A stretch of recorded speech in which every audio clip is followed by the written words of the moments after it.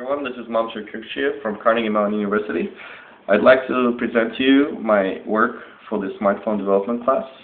I implemented an accelerometer-based mouse on top of RemoteDroid, which is the most popular application for using a remote mouse for the Android platform.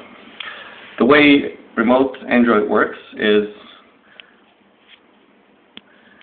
you need to run a server on your workstation, and in my case I'm running Mac.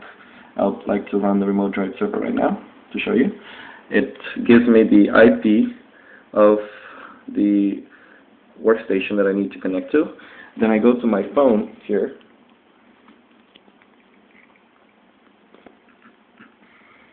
and I start the RemoteDroid application.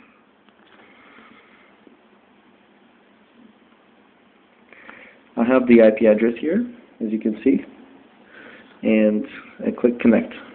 Now this is the way RemoteDroid works usually, and I can move my finger on the screen here on the application, and as you can see, the mouse is moving on the screen on my workstation. Now what I've done is I've actually used the accelerometer of the mouse to achieve the same.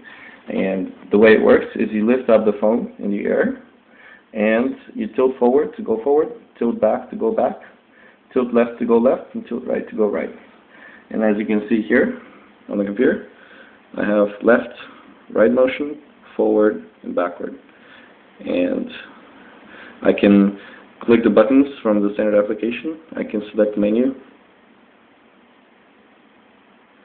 and so on. So